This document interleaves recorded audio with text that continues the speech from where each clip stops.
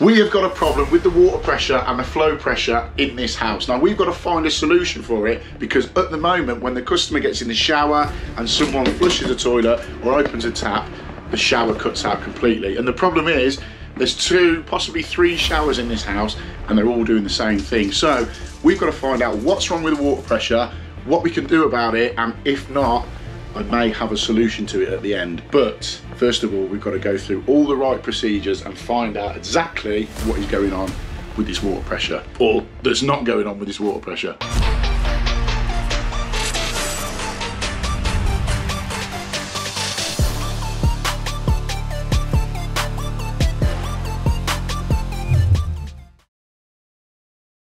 So what we've got to start off here, we've got our water main coming in through here, our cold main coming in, it's coming up through this valve block here and coming off and feeding a water softener that is there. Now I think this may be the problem, but let me show you around now exactly what flow rate they've got coming out the taps, because it's not great at all. What I'm going to use is the Salamander AquaScan. Now this is a great bit of kit, I've had it a while. It's basically a 4-in-1 digital multimeter. Gives you flow rates, flow peaks, pressure rates, pressure peaks.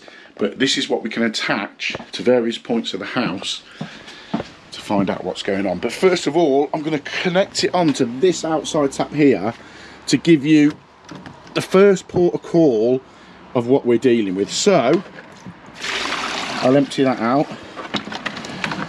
With that turned off here, let's turn the outside tap on and we can see straight away pressure 3.6 bar with a peak of 4.2. So what I'm going to do is reset that, and we've now got the standing pressure 3.4 bar, peak 3.5. That's with the tap turned on. If we open it up here, it will give us our litres a minute flowing through this point here. We are at 11, 12 litres a minute here. So if I go in here and open this tap and also open this kitchen tap, I mean, look at that straight away. And if we quickly go back out, I've got to keep this door shut because there's a cat. I mean, with just those 2 taps on, we're at 7 litres a minute. So that's that outside tap running, the utility tap and the kitchen tap. Let's turn this off. Let's turn this off. So let's leave that kitchen tap running here with all the others off. So that can sort of represent either a toilet flushing or a washing machine running or someone using that tap. Let me take you through and show you what it's like everywhere else. So this is the downstairs cloakroom shower. As you can see, that's hardly coming out.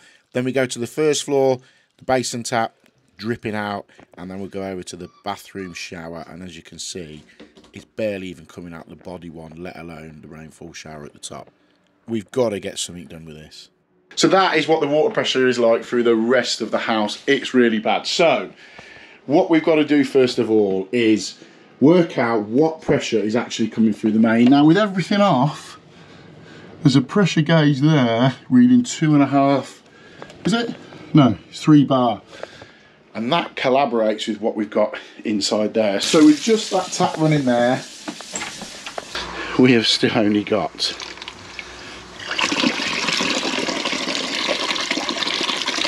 look, we're at 6 litres a minute with the tap running, and I think I've just flushed the toilet as well. So 6 litres a minute, it's no good. So then the first thing we've got to do is get onto this incoming main. So we've got our incoming main there, we've got a valve here to shut it off with, and then it comes through this water softener block. Now what you can do with the water softener block is completely shut the water softener off, open this top valve here, and then what we can do is connect our AquaScan onto there, and it will tell us exactly what the water pressure is coming from the main to this first point here. So once we're there, we know when we've connected it onto the main outside, it drops to like 12 litres a minute. So if it's going to do the same there, we know that the main is the problem. Now I do have a little bit of a concern because there is a water softener in line. So you know, like the pipework here, it seems all right. It seems to be flowing, but this is my concern, is whether when the water's coming through that water softener, it's dropping the pressure and everything down. So we can see, but we can do that by completely isolating the water softener there. Let's get that done. Let's get the AquaScan. And the good thing with this is we can connect the AquaScan on. I can go straight onto that fitting there, straight into the AquaScan at the bottom, straight into the bucket, so we can get instant reading of what the water pressure's like there. So to get the AquaScan connected on, we're just going to disconnect the water softener here with their braided hoses. Just undo it with the bucket underneath, empty that out and drop that pipe into there. Then we can get the connection for the AquaScan on. So it comes with all the fittings. It's 22mm flexible connection here. Pop that on there, little nip up with the adjustables, and then just get the AquaScan and put it on hand tight, just nip it up, ready to get all of our readings. Right, we've got the AquaScan now mounted into here. Let's just turn it on, like so. Again, it comes with a flexi hose. All the fittings inside the AquaScan box basically means you can fit it to literally any connection going. So we've turned the 2 valves that feed the water softener off. Now this one here at the top is the bypass valve. That is in case ever there's a problem with the water softener, the customer can just isolate that, turn that on, and they've got mains water coming straight through. Now, we could have tried that to begin with. It would have given us a rough idea, but I thought I'd rather do it on camera where we can see exactly what the flow rates are. Let's turn that on. So this will give us the water pressure straight into the AquaScan. So there we go, we've got 3.2 standing pressure. If we now open up, because I need to hold it with 2 hands, if we now open up the valve on the bottom, this is going to give us the water going straight through the AquaScan. I want to see that more than 12 litres a minute. Now I do know that water authorities only have to give a certain amount of we are supplying your home with this much. I think off the top of my head it is 8 litres a minute. I might be wrong. Drop in the comments below, let me know if you know it, but I'm sure it's 8 litres a minute and 1.2 bar of pressure. Rings a bell in my head. Might be completely wrong, but I think that's what it is. So let's turn it on. Okay, we've got 18, 19 litres a minute coming through there. Okay, so let's reconnect that. However, that is without it going through the water softener. So my next thing is run it through the water softener to see what we've got coming through that. It sort of pointed to the water softener. That was my initial thought. So what we can do now is we can take this off, re-isolate the valve that's bypassing the water softener, turn the water softener back on, and in theory put the AquaScan on the outlet side of the water softener and see what we've got. Alright, as I said, we've got so many fittings to get onto everything. We've put this quick release attachment onto this hose coming direct from the water softener. So if we just click that into there, like so, we are now connected direct to the water softener. So if I turn that on, so we've got 3.7 bar coming through the water softener. So if I open this up now here, this will give us our litres per minute that is coming direct through that water softener. I'll be interested to see what this is, because I thought this was going to be the limiting factor. Yeah, we've got a peak reading. Got 0.3 of a bar coming through and a peak 19 litres a minute. It seems to be standard 18, 19 litres a minute coming through the water softener. Interesting. Right, let me empty this bucket before we get soaking wet.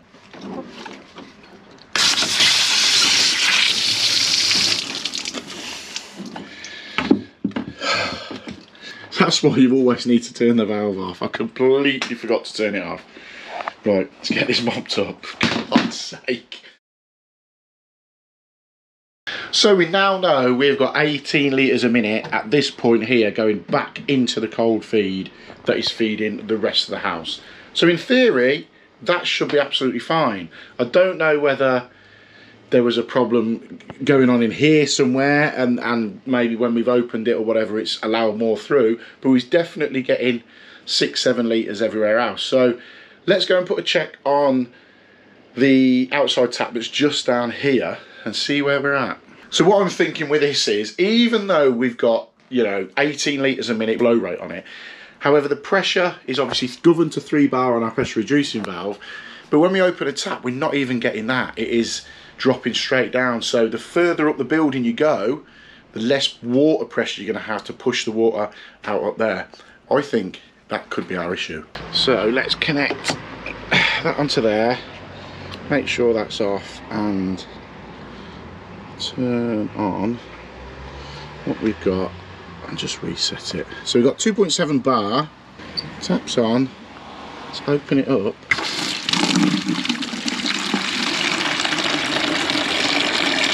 There we go, 13 litres a minute coming through there. Now before, I think that was it 7 or 8, 6, 7, 8, something like that. We've gained a bit here. So it's got to have been something we've opened or disturbed, or whether that valve was playing up to a degree. Strange one, this.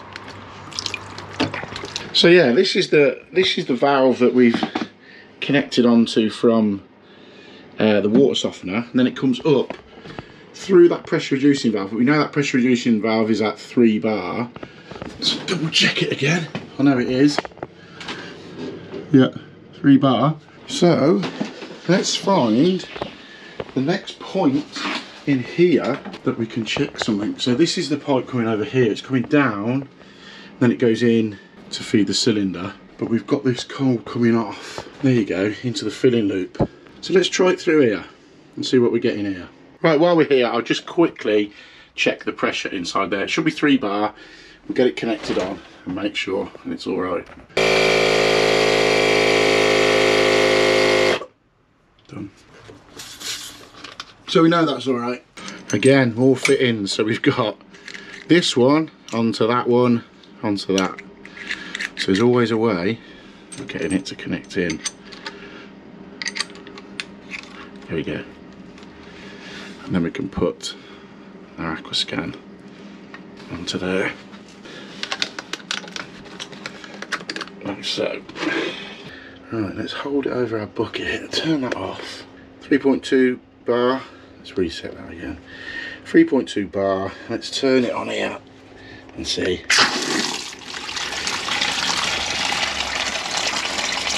$15 litres a minute coming through here. So that's loads better than what we've been getting. Yeah, 15 litres a minute. So at this point with 15 litres a minute, so we know the cold is 15 litres a minute. It's showing give or take the same out there. So before it was, I should have tested it on this bit to be honest, but I suppose the gauge out there on the outside tap, it was 6, 7 or 8, I can't remember which one it was. We're now 13, 14 litres a minute there. With 15 litres a minute here. So we know up to here is 15 litres a minute. Let's go and put a test on the shower. So what I've done here is connected the AquaScan to the hose of the shower with one of the fittings. As you can see, we've got 2.9 bar of pressure, but if we open it up and see what the flow rate is, you can see it is 6, 7 litres a minute. Right, let's go and try this on the shower upstairs. So all we've got to do is remove the shower head, unscrew it off, and then get the attachment for the AquaScan and connect it back onto the shower hose. Easy as that. Tighten it up and turn the shower on. 2.3 bar in here. Let's turn it on. So with it turned on, you can see we've got 6, 7 litres a minute coming through this shower as well. So what we found is the main supplying 18 litres a minute at the points we've tested coming through the water softener. Outside tap out there, we're getting 13 litres a minute, whereas before we was on 6 or 7. So I think possibly something's been opened up or semi-closed or something in there, but I've had all the valves open and closed and it seems to have upped it. I haven't done anything, I don't know.